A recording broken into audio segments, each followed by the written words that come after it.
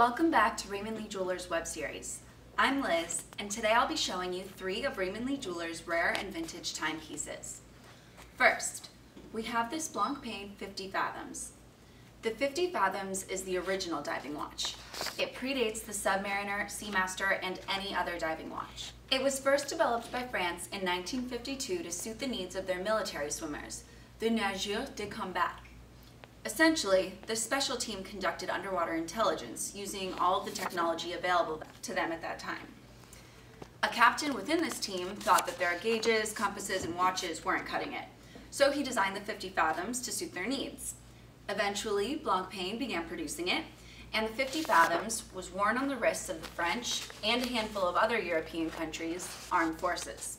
It was also worn by American forces. You'll notice that this particular model doesn't have Blancpain written anywhere on it.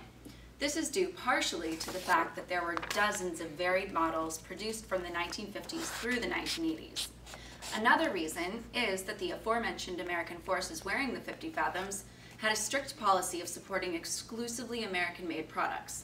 Therefore, something bearing the French Blancpain would not have been suitable for troops to wear.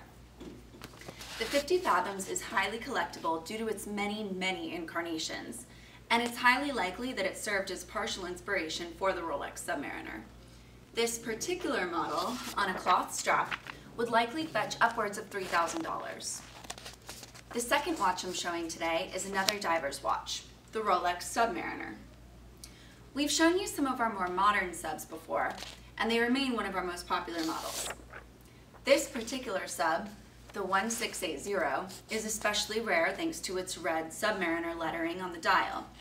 The red subs were produced up until 1973, and after that ceased production, making them highly collectible. This sub was last serviced by Rolex in 1994, as you can see from the papers, but will not be serviced there anymore due to its age. The last service date ensures its authenticity, as Rolex will only service Rolexes in their factory condition. The final watch I'm sharing today is our rarest. This Patek Philippe 2560 is extremely rare. No one from our showroom has ever seen it before, and it could be one of a kind. Its defining features are its hooded lugs, which are rare among watches.